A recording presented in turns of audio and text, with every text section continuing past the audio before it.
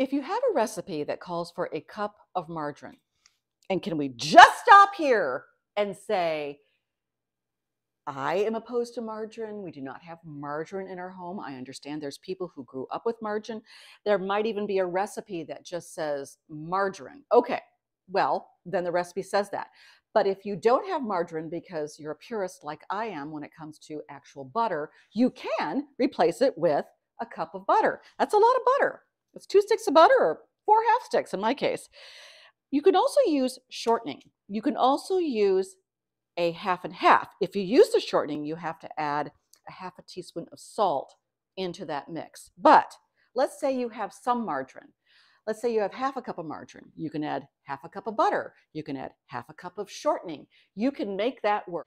But let's ask the Telly Award if you can use margarine. Whoa, she is anti-margarine.